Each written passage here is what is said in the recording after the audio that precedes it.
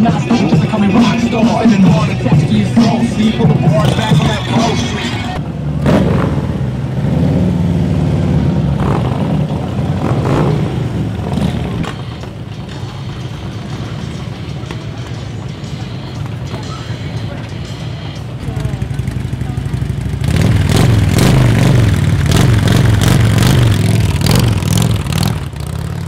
Almost. Almost.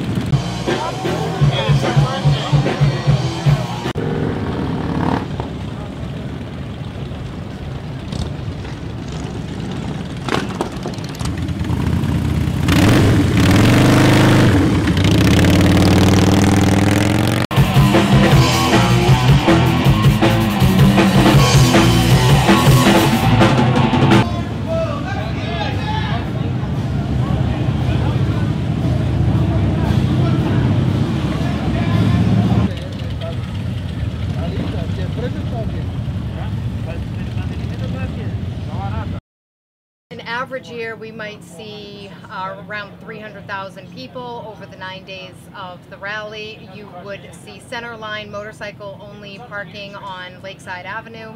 There would be hundreds of vendors with motorcycle wares and things of that nature throughout Weirs Beach. So there's an awful lot that's different. What is the same though, that's still pretty great, is the camaraderie that is amongst the motorcyclists.